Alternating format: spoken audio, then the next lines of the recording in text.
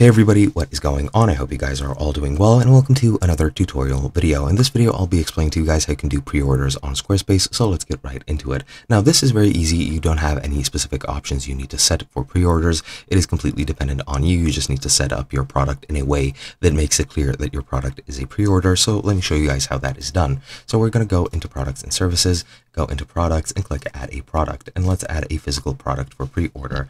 Now I'll name it test pre-order 2, and for the description you're gonna make sure that it is made clear that your product is a pre-order.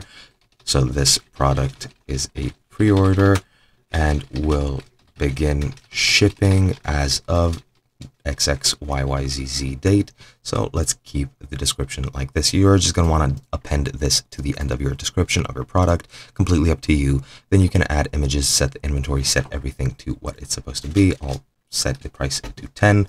I'm not going to set up a sale. I'll add the stock to be infinite so that I can track pre-orders.